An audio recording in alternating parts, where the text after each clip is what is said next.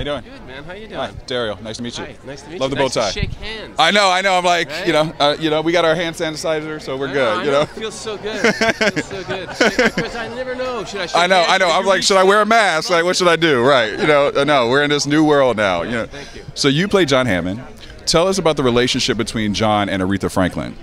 Well, John Hammond was the first person to give her a recording contract, to put her in a recording studio, and he was instrumental in a lot of amazing singers and musicians. You know, Bruce Springsteen and Bob Dylan and Billie Holiday. He's a legend of himself.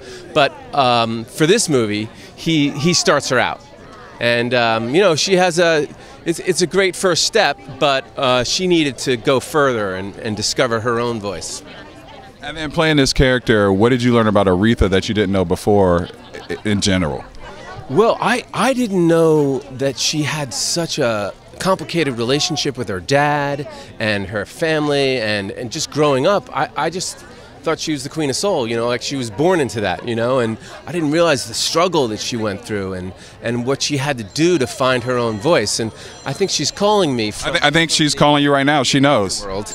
And unfortunately, it's under spam risk, so I can't talk to her right now. That was amazing. No, that was amazing. No, that's great. What's your go-to Aretha Franklin song? I mean, there's so many in her library, right? Yeah. God. Yeah, I know. I can't think of. I can't think of it. Talk to me after the movie. Okay. That'd be good. I love that. And then all I hear is that Jennifer just embodied Aretha so much, and it was so much emotions on set. What was one of your favorite scenes that you saw her film playing Aretha? Well, I haven't seen the film yet. Oh, you haven't seen it? But being with Jennifer on set was, I mean, I never met Aretha Franklin, but I feel as though I kind of know who she is.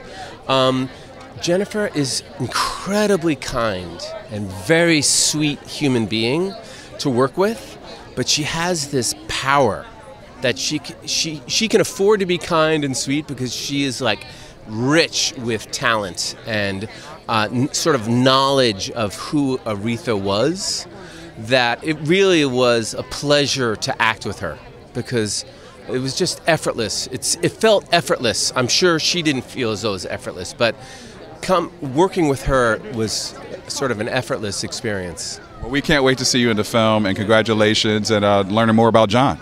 So. Yeah. Oh yeah, John Hammond, man, look him up. It's amazing life. Thank you. Thanks a lot, man.